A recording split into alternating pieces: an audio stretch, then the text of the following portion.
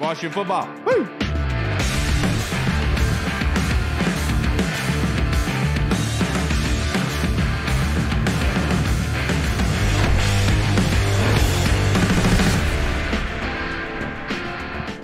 Hello, everybody, and welcome to the Burgundy Zone. I am your host, Kyle, and I'm joined by my two co-hosts, Michael Hall and Michael Reed. We will be joined by Sam Fortier of the Washington Post here very shortly. But man, has today been an electric day for the Washington Commanders, something that we are not used to be perfectly honest with you. But before we get into all the news, just wanted to say the Burgundy Zone is a part of the Frederick Podcast Network. You can find out more by going to www.listofrederick.com. Boys, first thing that we got to talk about, this Daron Paynes contract extension. We all knew about the franchise tag being at $20 million being implemented, but Reed, he just signed the 4-year, $90 million contract extension with $60 million in guarantees. What was your reaction? Love it. Love that for him. I also shout out Ron Rivera, man. He's getting all these cornerstone guys locked up long term. I mean, Jonathan Allen, Terry McLaurin, now Daron Paynes. You got to love that. Daron Paynes, 11.5 sacks last year, right? Or 11 sacks. He's just an alpha dog, and he's jacked, and you just want that in your defensive tackle. So I think he's a cool guy. I think he's a nice guy, super pumped. Really happy for him because obviously he's earned this, and we all kind of talked about maybe this being too much money inside of the defensive tackle room, but I like what this move does because it proves that you have a foundation in place with Daron Paynes and Jonathan Allen in the middle of your defense that you feel really, really good about. And so that's why I really like this move. And also because it does a lot with the cap hit. Before we were looking at $20 million, and now it's changed because his cap hit for this year is 2.3, which saved about $10 million in cap space this year for Washington, which is great because that's what we really needed, right? So going into today was about $24 million, but now we are now joined by our guest, Mr. Sam Fortier of the Washington Post. Thank you so much for joining us tonight, Sam. How you doing? I'm doing all right. How are you guys? Cannot complain, Sam. Cannot complain. What kind of deals do we have under the table right now, Sam? Tell us. Who are we signing? Man, if I had any more deals to report, I would have put them out. Well, yeah, come exactly. on. Well, just tell us who's texting you. He would have prolonged when coming on this podcast as well if they had signed any more people. But to start this off, Sam, I got to get your immediate reaction to Daron Paynes' contract and what this ultimately did for Washington in order to make these moves today. Yeah, so I mean, I was kind of surprised by the Daron Paynes deal. Honestly, I did not think that they were going to be able to get a long-term extension done. I know they talked about it. But to see it actually come through, to see them, pretty much beat every defensive tackle but Aaron Donald in the contract department was impressive for Daron. It's good for them. I don't think it makes it impossible for them to keep Montez Sweat and Chase Young, but I think it's going to be really difficult. I think you're going to have to pick one of those guys. And so I don't think that it made a ton of difference in what they do today. Because, I mean, they had plenty of cap space, 16-ish million. That's a top 12 rate in the NFL. Like, it wasn't like they were the Saints and, like, hurting for cap room and having to restructure dudes left and right. But obviously, it helps. And we're still seeing some of these deals come in, up to 18 over 3 for Nick Gates, 24 up to 24 over 3 for Andrew Wylie. Cody Barton, the former Seahawks linebacker, just signed. We're waiting on the terms for that. So, I don't think that any of those guys would not have been pursued or signed had you not seen Daron Paynes get the deal done. Right.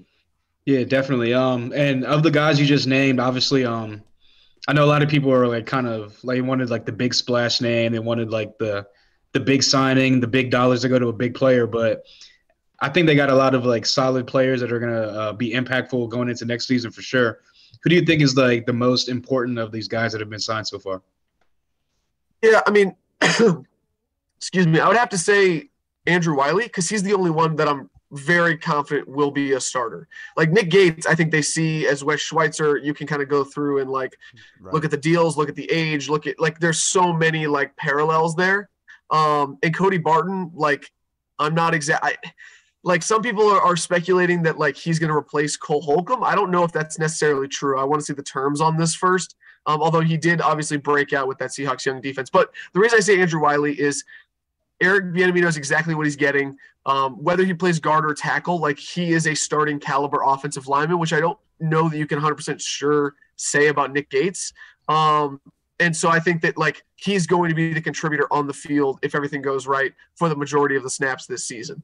Right. And then, Sam, the move with Nick Gates, do you think that this has any implications or ramifications with Chase Roullier, who has a high cap number this year, whose future is in doubt?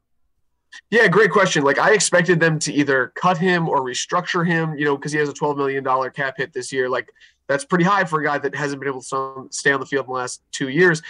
Does that mean anything for Chase Roullier immediately? No, I don't think so. Like I think that I don't anticipate, them making big moves because I think they would have done it prior to free agency. Okay. This is not a move like I don't know if you guys remember, but Matt Ioannidis last year, right, they cut him during free agency, I believe on the second or third day, and his agents came out and were pretty pissed, like going on the record in the Associated Press to say like Washington screwed us, basically. I don't anticipate that happening with Chase Roullier this year.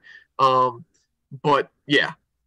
Yeah. I was going to ask you about Cody Barton, but you kind of already if he's going to replace Cole Holcomb, but hey, you had to elaborate and you took my question. So is there anybody else? Go ahead.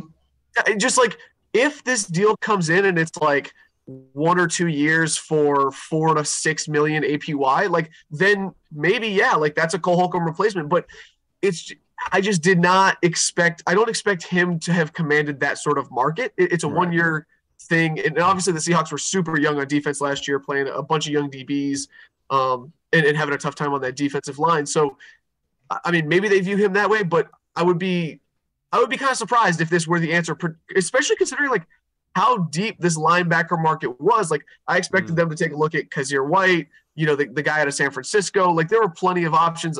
Bobby Okereke was like my dream top of the second tier guy that they would go after. But that's kind of where I'm at in terms of the linebacker market right now.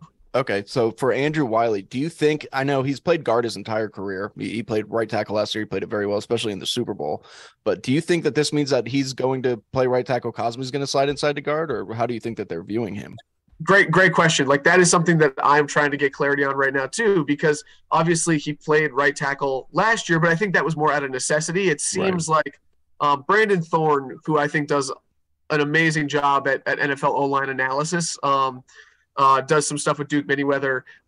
He sees Andrew Wylie as more of a guard, and I tend to trust Brandon's read. But again, like this is something that we're going to have to talk to Ron about, Martin Mayhew, Eric Bieniemy. Where do they see these guys? But I do see Sam and Andrew as sort of similar guys, especially with the positional flexibility. And I would imagine those two in some combination are on the right side come September. And now, Sam, can you kind of tell us what one player got re-signed today that kind of went under the radar, and Danny Johnson, who really performed well on the outside last year?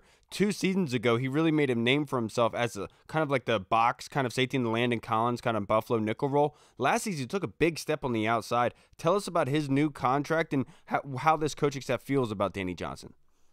Yeah, this was a surprisingly good deal for him. 2 years at $7.5 million.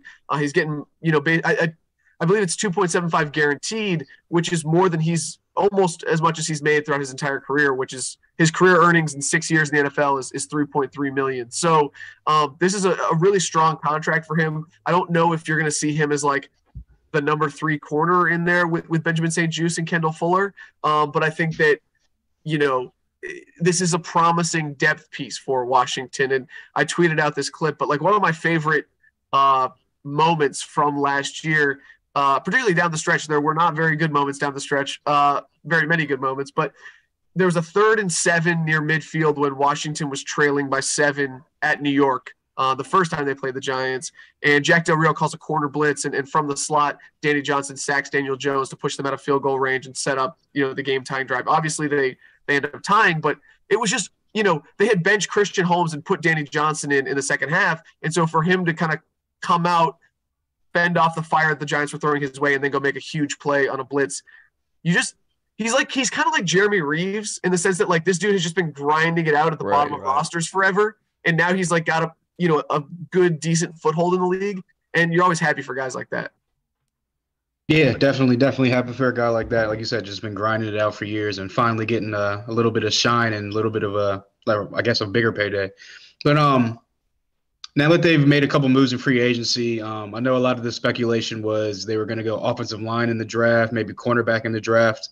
they've kind of not really like shored those spots up, but they've added some pieces there. What do you think? Obviously, the draft is still a couple of weeks away or a month away. So, but what do you think their plan is? Do you think their plan has changed going forward, or you think that they're going they can go best player available now?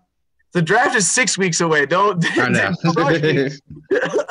Because it's interesting. I think we're a little too early in free agency to tell. I think that them going after 2 linemen sort of takes the pressure off to go offensive line in the first round. You can go corner if Christian Gonzalez or Joey Porter or, Devin Witherspoon falls to you. Like, I think you would take a long look at those guys. But the same is true of the Georgia tackle or either of the Ohio State tackles. And DeJuan Jones is probably more of a day 2, but or Skoronski from Northwestern. Like, you have options now. And I think that is to me sort of the Nick Gates signing. Because like Nick Gates, if you need him to, I think he can start at guard and I think he can be solid. But like if you're sitting at 16 and all those 3 corners are gone and the top tackles are gone, are you like, all right, like maybe it's Osiris Torrance here, the Florida guard. Like it just gives you options, and I think that's really what you're seeing them set up here. And I've heard that like the Giants fans are kind of flipping out about Nick Gates leaving. I've heard that it was like the Taylor Heineke of them. I mean, it seems like he suffered the Alex Smith leg injury at Washington week 2 of the 2021 season. I was at that game. I remember like that was a scary injury, and kind of going back and reading today, 7 surgeries. 7 surgeries is insane. It is. And to have him come back and seemed to make a full recovery. I remember watching him on tape, like after the 2 Commanders games against them, and like the dude seems to have come back in a solid fashion. So, props to him for sure. And Kyle had to have 7 surgeries for his transition. Oh, no, that's crazy.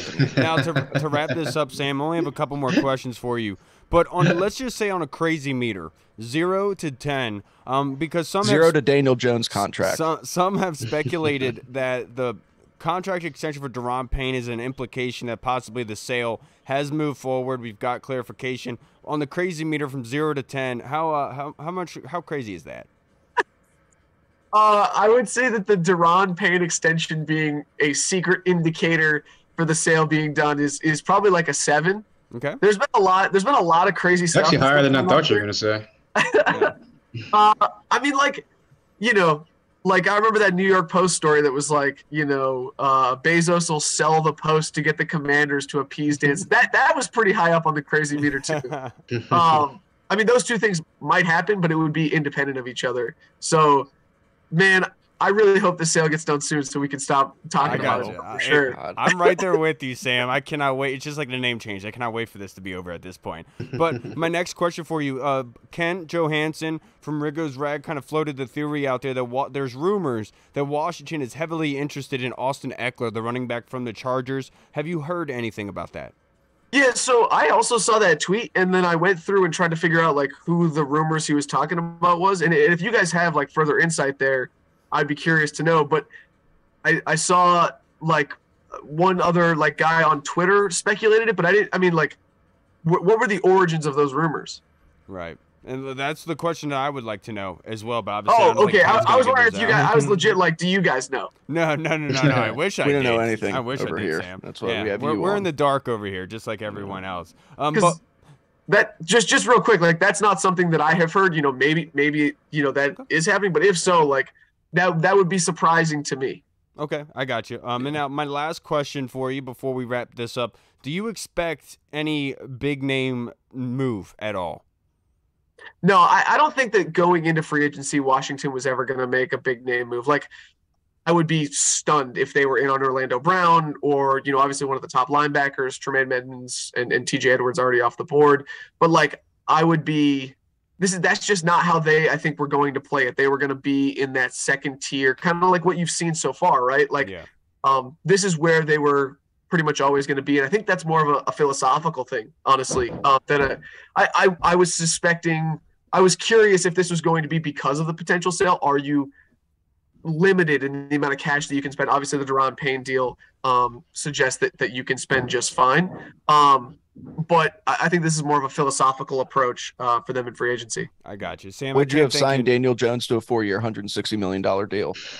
Would I have done that? No. I think this is a really interesting question about like what do you pay for in the quarterback market, right? Like, Right. 15 and I think touchdowns get you 160 mil, baby. I mean, Daniel Jones to me is like not that far away from Kirk Cousins, and I've always felt that like, or Jared Goff when the Rams signed him initially. That's like fair. when you pay top tier money for not top tier Mediocrity. production, like you're stuck in purgatory. Like, and this is sort of a just to kind of like go off the top. I was having this argument with my roommates last night. Like we were talking about, okay, now that the Panthers went up to 1, like would you prefer to have a guy with a maybe a little bit lower ceiling, but you have a higher confidence that he's going to hit his ceiling in Bryce Young, or do you just take the home run swing on Anthony Richardson? And like the comp for Anthony Richardson being Josh Allen, like there's only one Josh Allen. Only one dude has had crazy tools and then like actually translated. Right. Whereas like Zach Wilson, seen that before. Jamarcus Russell, all these guys. All those dudes that were like that are not that have not made that transition. Like, is Josh Allen replicable? And I think that there's like plenty of good arguments on both sides. But am I going to pay top tier market for a guy that where the best part of the Giants game plan last year? Yeah. The best part of the Giants game plan last year was taking the ball out of his hands and having him run. You're right. Yeah. Like the dude can throw the ball, don't get me wrong, but like he's not going to win true drop back passing. He's got and that's what you pay for. You're absolutely right, Sam. You're absolutely right. Sam, I can't thank you enough, brother. I know it's been a crazy day. I'm sure you have a lot to get to. Hopefully we get some more news come down the pipeline, sir. I can't thank you enough for joining us. Hope you have a good night. Of course, guys. Thanks so much. Thanks, Sam. Have a good night, brother. I appreciate you. Yeah. I appreciate him for joining us and being able to keep up with Reed's questions because sometimes it's just too much. But I just want to put this out there that Nick Gates is a 3 years, $16.5 million deal. He's 27 years old. He has had 9 penalties in his entire career in 29 games started and 44 games played. Now we are joined by our next guest, Mr. Kent Platte. How you doing, brother? The creator of the RAS, the Relative Athlete Score. How you doing tonight? Doing fantastic, man. Glad to be back on with you guys. Yes, sir. A lot of news has come about with free agency with the Washington Commanders and the NFL altogether, Kent. But we got to bring this back to the draft, brother. And I know that Washington has done a lot to their offensive line up until this point, but I want to get your opinion on the RAS scores for a lot of these guys in the offensive line, the top tiers that Washington could possibly still be able to draft in the first round. Yeah, so the offensive tackle class did better than the interior linemen at the draft. A lot of the guys that were hyped to do well did well. A couple of guys that were hyped to do well only tested in a few things. Paris Johnson was a guy that only did a couple of the drills. He did well in what he did, but he didn't finish testing enough to get a score. The interior of the offensive line was a little bit of a different story. A couple of the highly rated guys didn't really test all that well, specifically speaking of Osiris Torrance and John Michael Schmitz, who's a guard and a center, respectively. Those guys had a bit of a disappointing combine. You kind of expect them to test a little bit better than that. But we did get a lot of guys that people weren't really paying all that much attention to coming into the combine that I think they came away a little bit more impressed with in terms of testing. John Gaines from UCLA tested the highest of all the interior offensive linemen.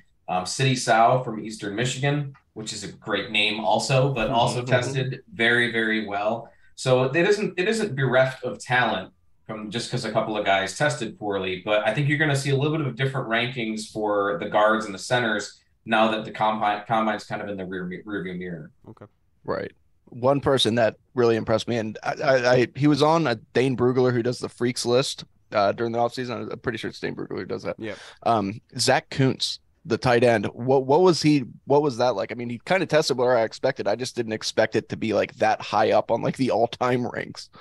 Yeah, so we had the number one spot for RAS for tight ends was actually picked up last year by Jelani Woods. That had held since, I think, 2004 or something like that. It had been a very long time since anybody had broken that. And then Zach Kuntz comes in here and breaks it the following year. It's going to be a pretty tough one to beat, too. You're talking a guy that's 6'7" 3/8". He had a 40-inch vertical and a 10.8 broad. Both of those are 99th, 98th percentile. And then he goes out and does the agility drills. Now, he's very tall, and guys who are very tall tend to struggle with the agility drills. You have a lot of balance that you have to pay attention to during those drills. He put a 412 shuttle time and a 687 cone, which is 96th and 95th percentile for a tight end at that size, which is just crazy. And then he runs a 4.55. Jesus Christ. I don't know if he has some football talent, obviously, but he's not a guy that people were really talking up all that much coming into the combine, other than just being a great athlete. Now that people see the level of athlete that he is, I think you're going to start to see him go a little bit earlier in a lot of mock drafts. You're going to see people talking about him a bit more. There's a lot of talent. ODU doesn't get a lot of hype. They don't get a whole lot of play in the national media. But with that kind of athleticism, you got to think teams took notice. Yeah, definitely. When I was watching, I just happened to flip on the combine when the defensive linemen were doing their like combines and whatnot, or their 40-yard dash, and it was up on Nolan Smith, and I just happened to glance up, and I was just like in shock, like, whoa, he just blew down there, down the line. What was his RAS score, and was it comparable to any other RAS scores throughout the past couple of years? Yeah, the big thing with Nolan Smith is that he's very slender for an edge rusher. He only came in at 238 pounds. We have seen a couple of guys come out that were a little bit more slender that have found some success, but that's really tough in the NFL. Even in a 3-4 pass rushing linebacker role, those guys tend to be a little bit bigger than that. But you also don't have defensive linemen who run a 4.39 either. That doesn't happen generally. I always bring up when I'm talking about RAS about the difference between a 4.55 at a wide receiver position versus the defensive end position. It's always like, yeah, it's okay for a wide receiver, but for a defensive end, that's phenomenal. And this dude ran a 4.39. Like, I don't even use that as an example. It's so absurd. And then, of course, you get a 41.5-inch vertical and a 10.8 broad, both of which are 99th, 98th percentile scores. So very, very explosive, very fast. The big question is just going to be size and durability. And if he can check those boxes, I guarantee the teams are going to take notice of him. He was already being talked about as a relatively early draftee, probably not a first rounder, but early day 2. He might have got himself into that first round conversation with that kind of a run, but I don't expect him to be on the board all that long. Actually, and Ken, I'm a very selfish person, so we got to bring this back to the Commanders. We love the draft, of course, but Washington signed Andrew Wylie, and you have some sort of connection with Andrew Wylie, so I was hoping that maybe you could give us a glimpse, your thoughts on who Andrew Wylie is as a player and also as a person. Yeah, I don't know Wylie personally. His cousin works with me, and I've talked about him quite a bit. You can imagine a lot of people talk to me about football when I'm at the office. Mm-hmm. And his cousin happens to work with me. This is a guy that was supremely athletic when he came out. He had a 9.04 RAS, extremely well tested. His explosion drills were 97th and 98th percentile, so extremely explosive player. And whenever we talk about him, it's always about just the stuff that they're doing. He seems like a pretty good kid, has a really good head on his shoulders. I've never heard him talk about anything that would raise any red flags. But the first conversation that we had was just me talking about how athletic the dude was. And it was nice to be the guy that's talking about somebody else rather than being the guy talking to about football stuff when I'm at the office. Very talented player coming out of Eastern Michigan. Eastern Michigan has actually been pretty good at getting offensive linemen into the NFL. It's not a factory like you'd say, but they've had a pretty good run of offensive linemen in the NFL. And Wylie wasn't exactly an early round pick, and he's still kicking it in the NFL. Very good pickup. He's going to be very good for you guys, I think. Yeah, and last year PFF graded him as 63.1. In that Super Bowl, he was obviously very, very good, but allowed 9 sacks. That's something a lot of people have talked about, but like Reed had brought up before, a lot of people have speculated the fact that, Patrick Mahomes running outside of the pocket probably has a lot to do with that. Sorry, Reed. Oh, yep. Oops, let me find my question here. Deonte Banks, the cornerback from Maryland. Both cornerbacks from Maryland ran really well, but what did you see from him? I know the Commanders are really going to probably be in the market for a corner, and how did it stack up against somebody like a Christian Gonzalez? Yeah, Deonte Banks actually had the highest RAS of any cornerback at the combine. He ran a 4.35. Both of his explosion drills were 99th percentile, almost the best ever. He has one of the highest combined explosion scores of any player in combine history. Damn. So he's a very explosive player, very fast, has all that athleticism. He was already kind of rising up in draft boards, I believe, before the combine. I started seeing him in first round mocks a couple of weeks before that. My other duties, I run the mock draft simulator for Pro Football Network. So by the way, is the best one. It is the best one. It's better than PFF's. Thank you. But I have to pay attention to, player rankings nationally and consensus and stuff like that, just to make sure that we don't fall behind what other people are seeing of players. And he was already kind of rising up. I think when he had his combine, he pretty much cemented himself as either a late first round selection or at worst an early second round guy. He compares very favorably to Byron Jones and Marshawn Lattimore. Both players have become pretty good in the league.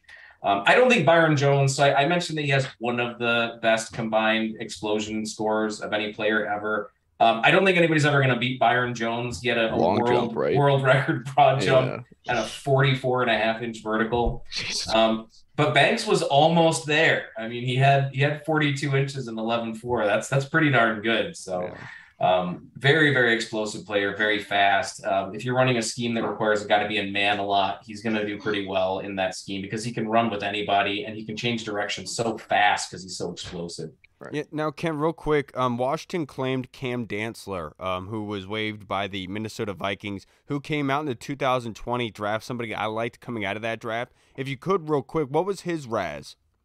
He didn't have a very good RAS. He only had a RAS of 3.03. He tested pretty poorly. I understand there was some kind of an injury issue coming into it. I could never find any reliable information about it. It's always tough when you have guys that are injured around their testing, because anytime somebody tests poorly, well, they had a bad hamstring, right? It's the dog ate my homework of football testing.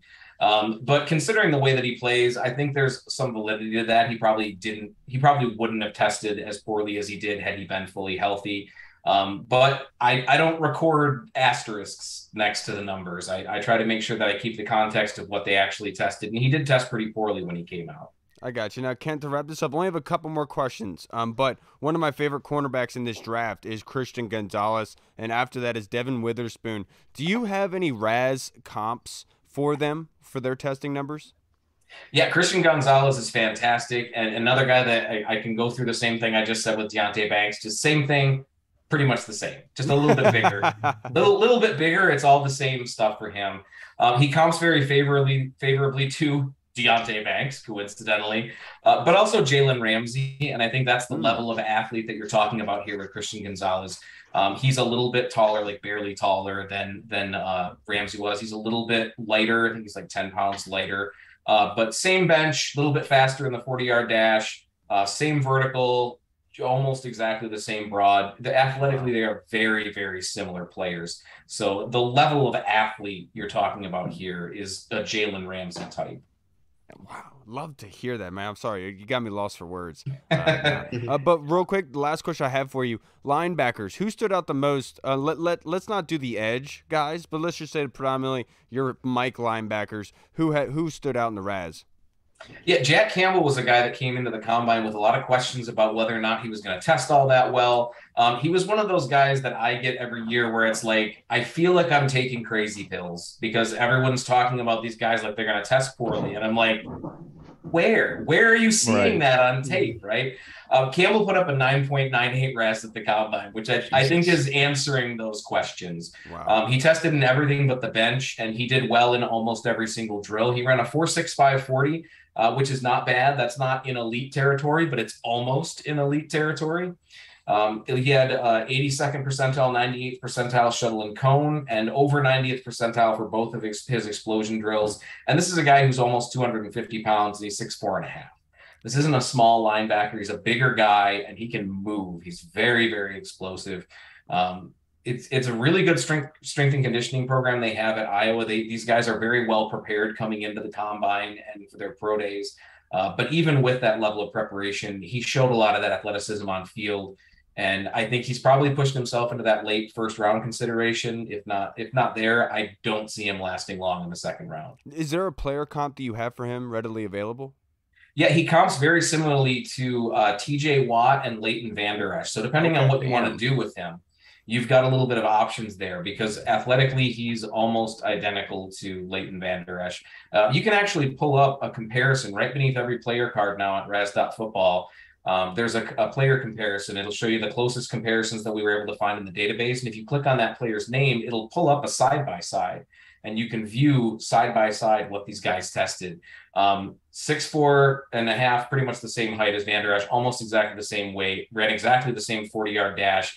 They both ran a better 10-yard split than they did their dash time. Almost the same explosion drills, almost the same agility drills. The guys are extremely similar athletically. So if you're looking for a comparison for an off-ball linebacker, it would be Leighton Vander Esch. And I think their play style isn't too dissimilar either. Yeah, I was about to say that's actually pretty good. Yeah. Kent, before you get out of here, just real quick, if you just like to plug your social media handle and all your Raz stuff, so anybody that is willing, that wants to come find all that info that you willingly so provide, that they can be able to do that. Yeah, man, you can find all of my data at ras.football. It's all available there. We have about 23,000 players now in the database. Wow. It grows every year. You can look at those players' scores. As I just mentioned, you can check the comparisons beneath the cards. We have the ability to change players' position right beneath the cards. There's the option to run a calculator for a player. So if they didn't test in something and you want to see what their score would have been, you can do that on every single player card. You can also find my coding work over at profootballnetwork.com/mockdraft. I run the mock draft simulator there. You can always check me out on Twitter at MathBomb. I love talking football. I was originally a Lions fan, still am, but primarily I cover the draft now, and it doesn't really matter what team you follow. If you're talking football, I'll talk football with you. I love that stuff. So yeah, check me out any of those places. That's why you fit right in with us, Ken. I can't thank you enough. It's crazy too how much the Raz score has blown up over the years. Like over the last couple of years, like the Raz, like they use that for everything now. Like, he's got a good Raz score. Great job. Yeah. Yeah, it's been a lot of fun, and hopefully it keeps getting better. I can't give any spoilers, but I will have some announcements hopefully at the end of the month, if not mid-April, about some of the stuff that we're looking forward to doing. 2023 was expected to be my big year, and I think 2024 is going to blow it right out of the water. Oh, wow. I'm excited to hear, Ken. Nice. Hopefully you give us the details on that. I would love to be able to hear them. Ken, I can't thank you enough, brother. Have a good night. Thanks, guys. Appreciate you having me on. Thank you, sir. Man, it's awesome to be in the same company as royalty as Kent. I know. I love having Kent on because I'm so obsessed with guys' workout, and he's fucking dude. The guy is an encyclopedia of. I'm just gonna get the same mustache as him, and then I know. And he's got. If I can get the same mustache as him, I think I'll be like just a 1% cooler. Could you imagine Hall with that mustache? No, that would look sick. That would actually look really cool if he only had that. Which is funny. I saw my I saw my dad on Saturday, and like be a little villain. My dad, like, you ever seen the movie Nacho Libre? Like my dad, when my dad had his mustache, he looked just like Nacho Libre. I'm talking like dead center. And his 60th birthday is in 2 weeks, so all of his buddies are coming into town. They're going out golfing. We're having a party for him, and he was like, "I'm growing out the mustache for it," because he hasn't had the mustache since he met my mom. Because she's like, I'm not marrying you with that stash on." I can't blame her. Because you look at Nacho Libre and you're like, eh. But hey, Jack Black looks good. He does look good. Now let's go to our fan questions. We have a lot of them, and this one is from the Colonel. He said he woke up to some great news regarding Daron Payne. Do you anticipate we will be able to keep both Sweat and Young, or we will have to focus on one and let the other walk? Yeah, I think we're gonna have to focus in on one because I mean, we got to re-sign Cam Curl. It's gonna be tough, and Montez Sweat's obviously comes up first, but. Do you exercise his fifth-year option and then sign Chase Young? Chase Young still got a lot to prove. So I don't know. That's tough. I don't think we can keep both of them. No, I don't think so either. They can make it work. I do like the way that they structured Daron Payne and the way that he's getting paid because it takes the weight off this year. And you know, with Jonathan Allen's contract, obviously, and we talked about this before in the podcast, wanting them to kind of offset those paydays, and they've done a good job of being able to do that.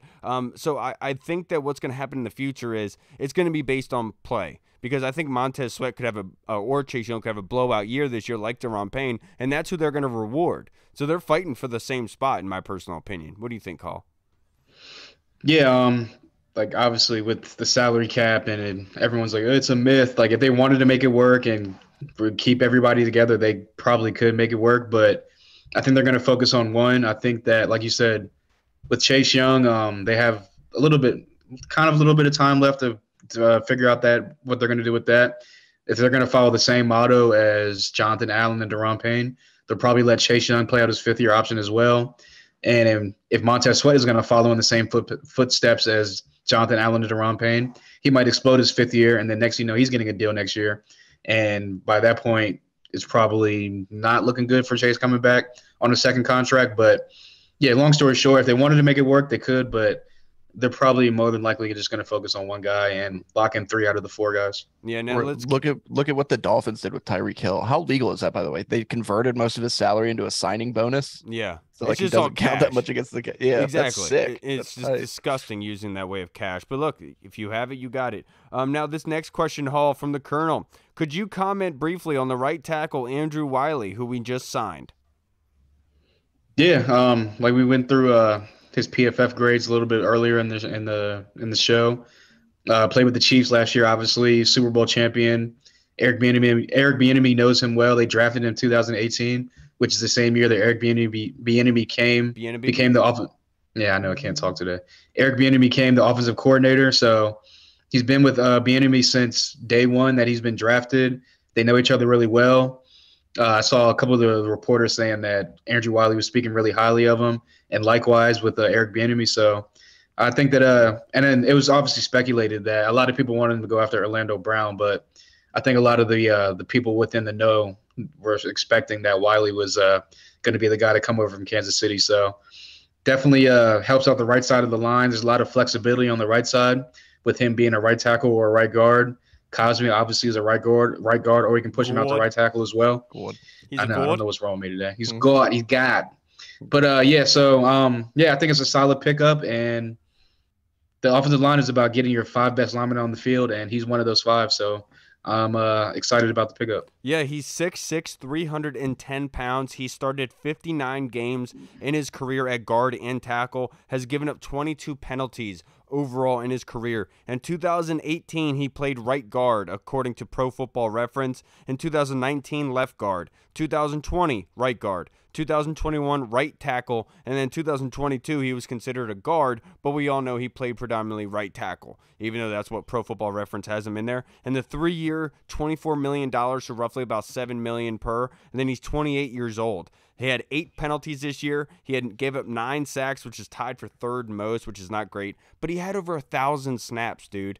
Playing for the Chiefs, Pat Mahomes, who likes to scramble, that's going to happen. But look, this is somebody bringing in stability. And I think the big question is, where does Eric Bieniemy feel comfortable with Andrew Wylie? Obviously, he's a swing type of way because he's played all over the line. So my question is, are they looking at him for the $7 million per? Are they looking at him at right tackle, or are they looking at him at guard? And I feel like that's the big question moving forward. Yeah, you guys basically touched on everything, but I just think that it really shows that this whole Eric Bieniemy, players don't like Eric Bieniemy thing. I really don't think that he followed him from a Super Bowl winning team over here to the Commanders because he likes Eric Bieniemy and he respects what he does. So I just think that's probably a huge part of it, and that's going to be an overlooked. Yeah, absolutely. And right now, it looks like Cody Barton had a 63.7 PFF grade. I've seen some Seahawks fans saying that he's a very good coverage linebacker, which is good to hear because that's exactly what Washington has been looking forward to, right? But let's go to our fan questions, and this one is from Orange Crush 92. Reed, he says, I want to know if Gibby's turf toe is still affecting his quality of play. He was looking better last year, but that could have been due to the lesser load provided by Brian Robinson. Yeah, and I think that kind of goes into everybody being excited about Brian Robinson kind of taking a majority of the carries and him kind of moving into a different role, because that turf toe thing, man, that lingers. That can stay around for a while. And look, I'm a huge feet guy. I love feet. Okay, there's nothing I like more. Guy. I'm just kidding. You and Rex Ryan. Yeah, sounds about right. That's so disgusting. People that like feet, ew.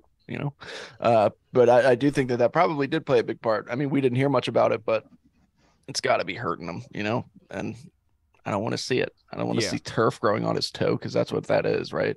I definitely think that his turf toe affected his quality of play throughout the year, and that's kind of why you saw them kind of forcing Brian Robinson more and more. I know there was one picture of him getting on the team plane at one point where he played that weekend. He got on the team plane with a boot on. So obviously he was going through something. I did think it affected his explosion a little bit, because where was that explosion you saw against the Jags? Remember when he runs that one corner route, he catches the ball over the DB? Like that kind of explosion, we never really saw that from AG. And I'm not sure if this is directly correlated to the turf toe, but I feel like Gibby does deserve the respect because he worked on his fumbles. He didn't give up that many this year. But I do think that going forward, especially for a running back, because you always hear when you get injured, you're never 100% ever again. And I do wonder how much that toe does affect things, because I've had a broken toe, fractured toe before, and it is not fun, dude. Not fun at all. Yeah, he's been having like toe and foot problems since his rookie year. It's kind of just been like an ongoing thing. So hopefully he gets it worked out. I do think that Brian Robinson coming in and lessening the load for him definitely helped out a little bit. Like you said, after week 1, when we saw him kind of go off in the passing game, I think we were all kind of excited, like, okay, this is going to be Gibson's new role. This is what we all expected from him. This is what we wanted to see. And it kind of never really got back to the height of week 1. Yeah. For Gibson. But I do think with Eric Bieniemy coming in, if you remember back to the Chiefs before Kareem Hunt decided to kick a girl in the face at a hotel lobby, he was a guy that was really essential in the passing game as well. And he was coming out the backfield, running wheel routes, running flat routes, circling out the motion, running out the slot. So obviously with Gibson playing receiver in college, being active in the passing game, I think that we might finally see what everyone thought Gibson was going to turn out to be after his rookie year, because obviously after his rookie year, 10 touchdowns total, everyone was like, the sky's the limit for this guy, and it's kind of tailed off. It's not been as consistent, but I do think that Eric Bieniemy is going to get him maybe close back to his rookie year. Yeah, when Ken put out that tweet about the Austin Eckler rumor with the Commanders, I'm not saying to go out and do it, but the thought of having Eric Bieniemy with Austin Eckler, it just makes you salivate. Thinking about the fact anybody that would want Austin this guy, Eckler. he had 18 touchdowns by himself. In Washington last year, 24 altogether. So it just kind of shows you, see it, how he could help you in that, and that's why I'd be salivating. He's such a good all-around back. Right. Yeah. And now, Reed, this next question is from a Joker to see our guy in the Discord chat server. Appreciate you, brother. With approximately $9.5 million in cap space saved with the Payne contract, what do you think is the best move moving forward now? Re-sign our own, like Curl, extending him, or Reeves, or fill a need, i.e. offensive line or linebacker?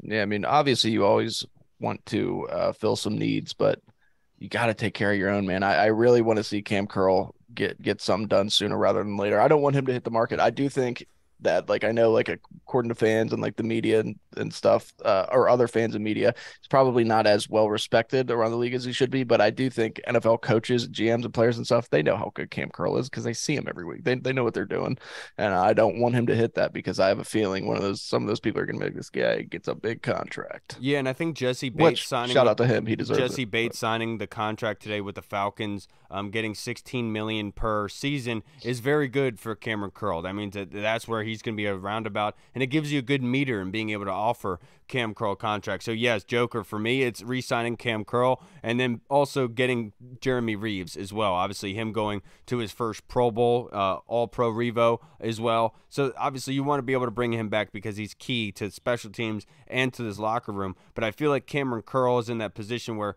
you don't want it to get to the situation with Daron Payne. You want to take care of it now. And if you're spending money now, let's take care of it, man. Let's bring the dude back. I don't want to have to deal with this from the safety position because the safety position has been one we have not been able to fix until Cam Curl came around.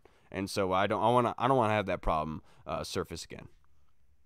Yeah, I mean, you heard Daron Payne, little press clippings came out, or if you watch the video on Twitter, yeah, I watched where he was like, he's excited and he wanted to do the deal because it's the team that drafted him.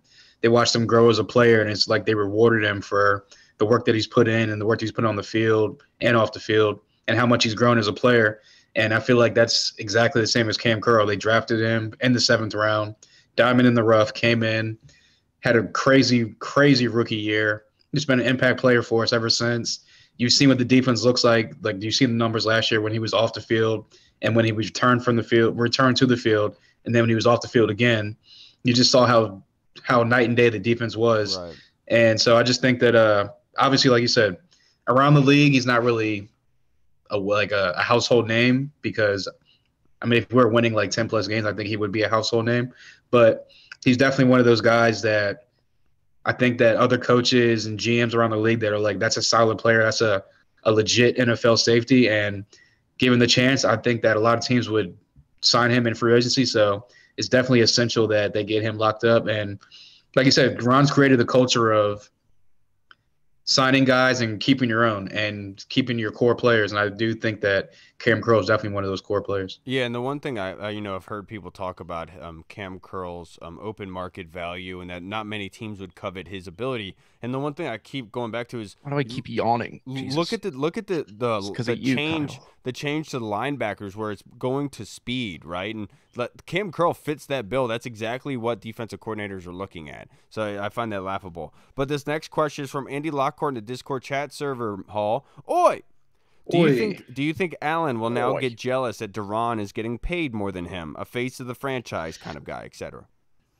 Nah, I don't think so. I mean, I know that is probably like a thing in the NFL as far as like egos go. Like guys are looking at other guys like, I'm better than you. Why are you getting paid more than me? But I'm sure that Jonathan Allen he's a smart guy. He knows the business of the NFL. He knows that paid. And they've been friends. They've been brothers since like Alabama. So I don't think there's any animosity. Yeah. All right. He's like I said, I'm sure he knows the business side. He's a smart guy. He knows that the deal you get is not the same as the deal the next person is going to get, because the next guy up usually is going to get more than you no matter what the position is. Exactly. So at the end of the day, like I said, those guys are brothers. They've been boys since Alabama. They're going to continue to play together for the next couple of years here.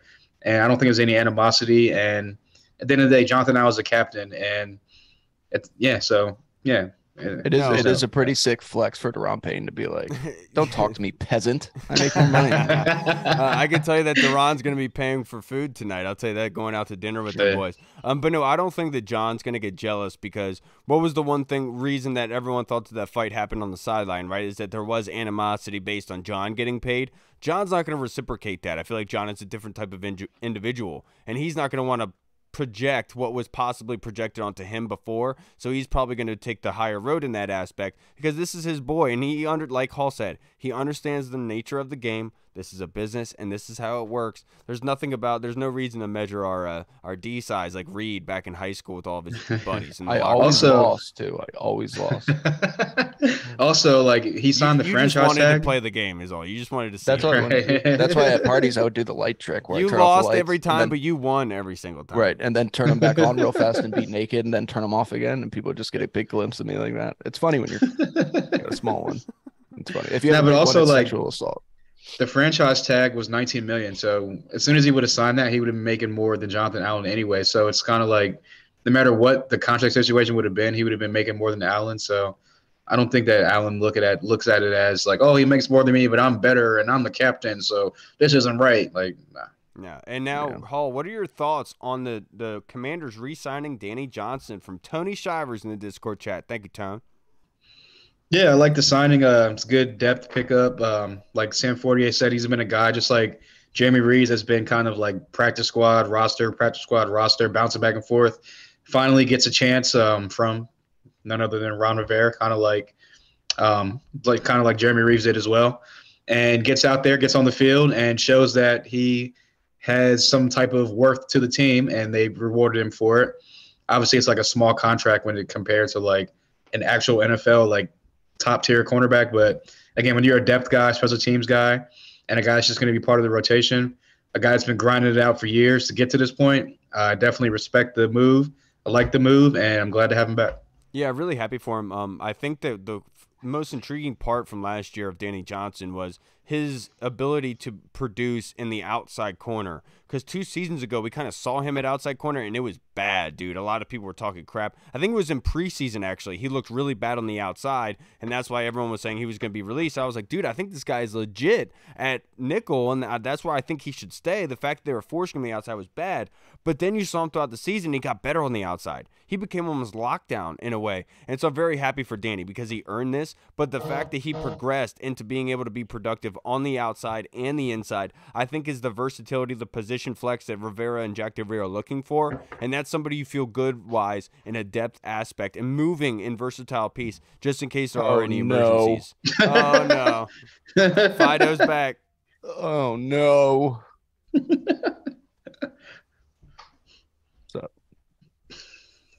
It's such a luncheon-esque like emoji thing. All right, now this next question from Chris Comerton, Fido. What's your opinion on the new linemen? Are they significant upgrades? Pretty sick. Hall, you got anything? Yeah, I like the position flex. I know that's been a big sticking point with Ron Rivera since he got here. Got to have position flex. Got to be able to play all the positions across the line. And obviously, the two linemen they picked up, Cross has played center, left guard, and right guard. Wylie's played right guard and right tackle. So with a team that's clearly had injury problems with linemen over the past couple of years, getting down to fourth, fifth string guys at some positions, I think it's good that they got guys that can step into different positions throughout the line. Hopefully it doesn't come to that because, like you said, Kyle, like last year, they had like 20 to 30 different offensive combinations, which is not going to be conducive to winning football up front. So hopefully these guys can stay healthy and the same five for the most part can be up there. But definitely like the position flex with both guys that they brought in. Yeah, now, the one aspect of this, Chris, I really like is the fact that like Andrew Wylie is like the outside tackle / guard flexibility, whereas with Gates it's the center / guard flexibility. So it's like you almost get the interchangeable piece on the inside and the outside, and that's why I really like it. And it was relatively cheap, $12 million between the two of them per year, and I think that's a really good thing to actually pay for because Nick Gates did do really well this season. I think Giants fans are really mad about it. He's 6'5", 307 pounds. He had a PFF rating of 60.3, only gave up 1 sack this year, and only had 4 penalties, and obviously had 9 penalties over his career, like I said before. All right, Fido. Yeah, I mean, obviously, as a furry and a juggalo, whoop whoop. I don't know a lot about football, but I will say this: anytime you get somebody who's 6'6", sweaty, jacked, they're bent over like that, it's got to be a good thing, right? I'm just kidding. Every dog has its day. I don't know. I'm gay.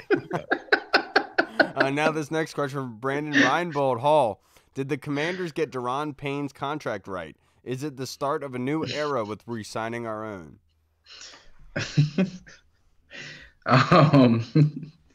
Yeah, I think it is a sign of a new era. You look at a guy like Terry McLaurin, who everyone thought like, oh, they're gonna let him walk. They're not getting the deal done. They finally get it done. Same with Jonathan Allen. Same with Daron Payne. Same with the guys like Danny Johnson, who have been grinders. They come back. They say, hey, if you put in the work for us, we're gonna reward you for it. Guys like Jeremy Reeves, obviously too. So I do think it's a new era here. Obviously, I know everyone was talking about the whole escrow thing and the new owners on the hook for Daron Payne's contract.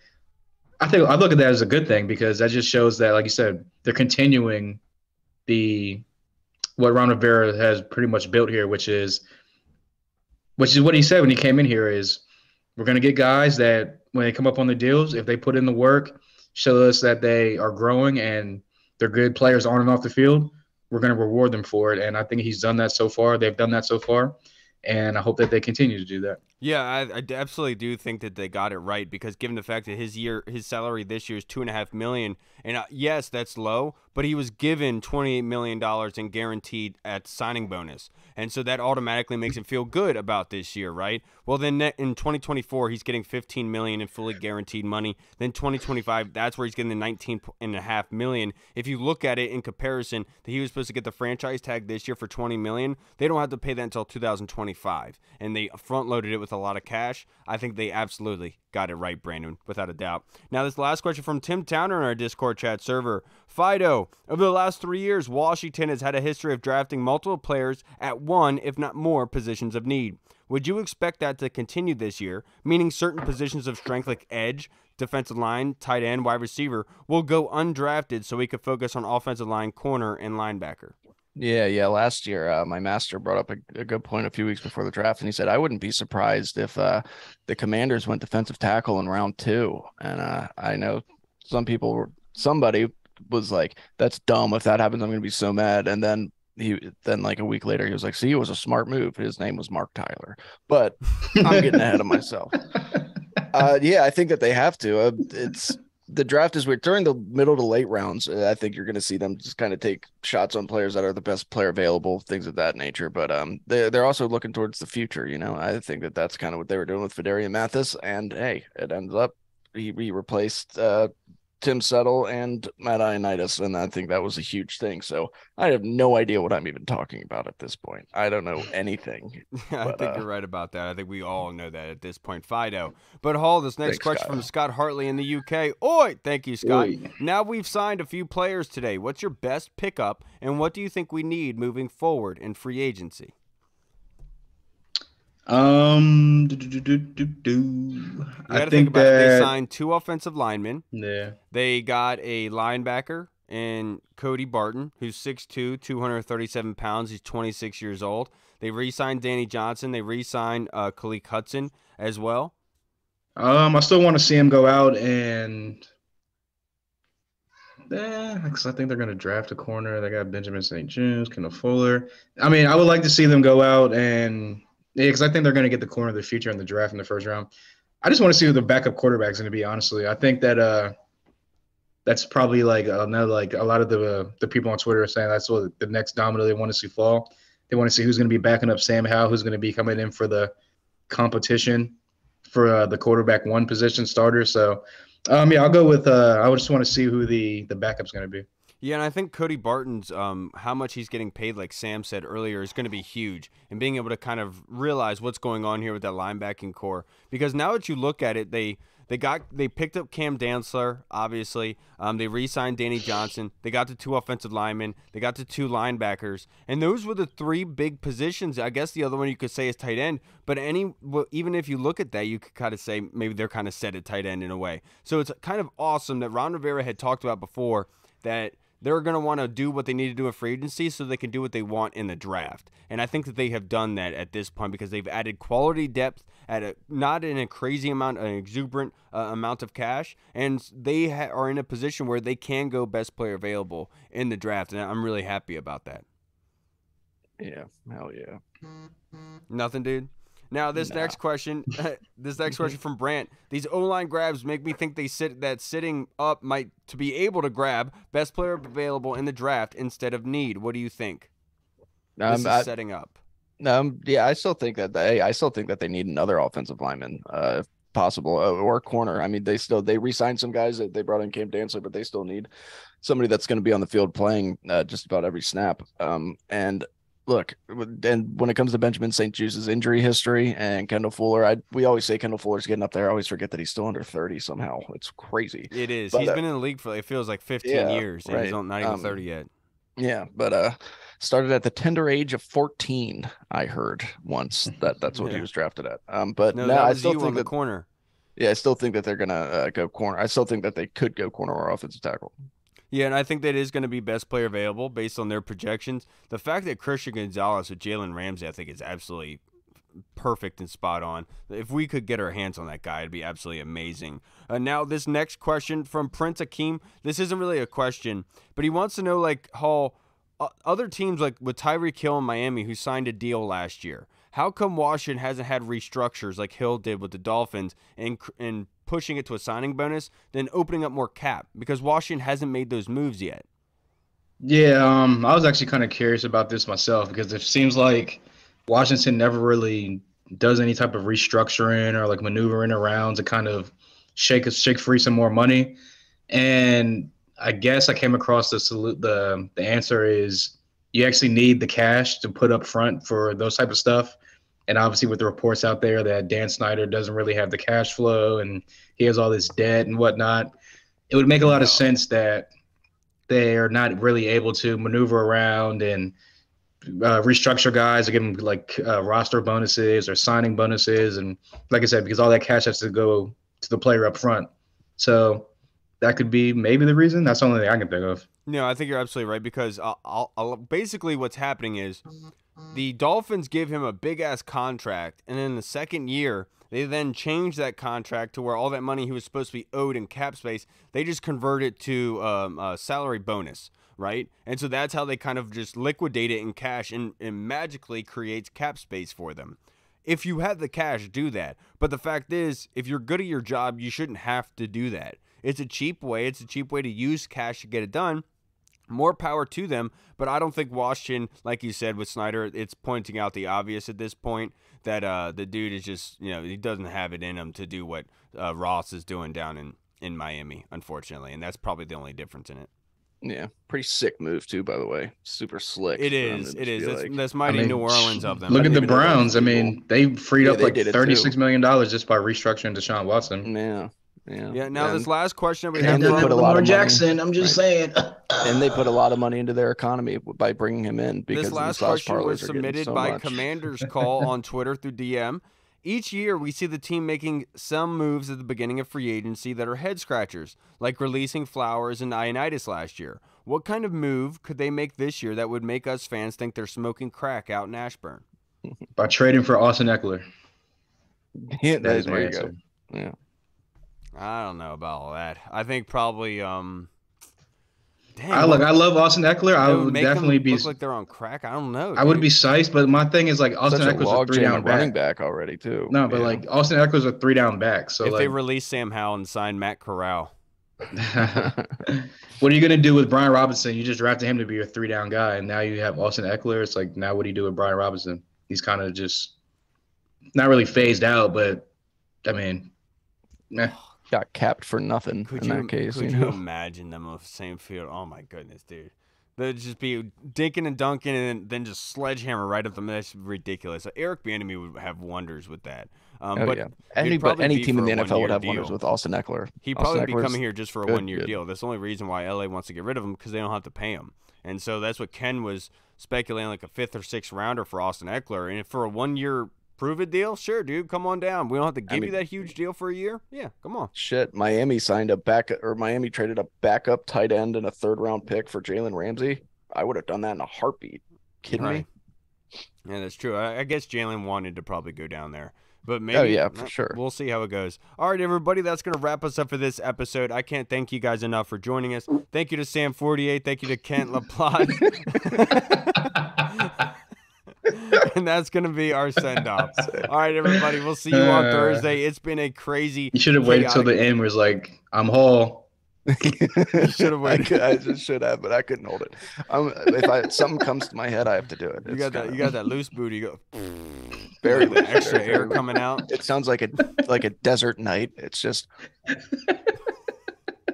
stupid. All right, everybody. We'll see you on Thursday. Have a great, safe week. We really do appreciate you guys. And if you, we forgot to do a prospect breakdown just because all the news has come out today. We'll do it again on Thursday. So if you guys have anybody you want us to break down, make sure you submit it in, and we'll make sure to get it done for you. Today is Monday, isn't it? All right, everybody. I'm Kyle. I'm Hall. And I'm Orlando Brown. This is the Disney Channel. All right, everybody. We'll see you later. Washington football. Woo! Hey, what's up, everybody? It's Kyle. I just wanted to say thank you so much for watching. And if you liked what you saw, make sure you hit the subscribe button and the notification bell. That way you get notified when anything new is uploaded to the channel. Also, we just launched theburgundyzone.com. You can go there and find all of our latest news, articles, and the latest episodes that are uploaded. Again, we also have the Discord chat server, where all of our VIP folks are in, like Andy Burrows, Scott Hartley, Sergio Martin is in there as well. Don't miss out on the Discord chat server. Go and check that out. Until next time, everybody, Washington football. Woo!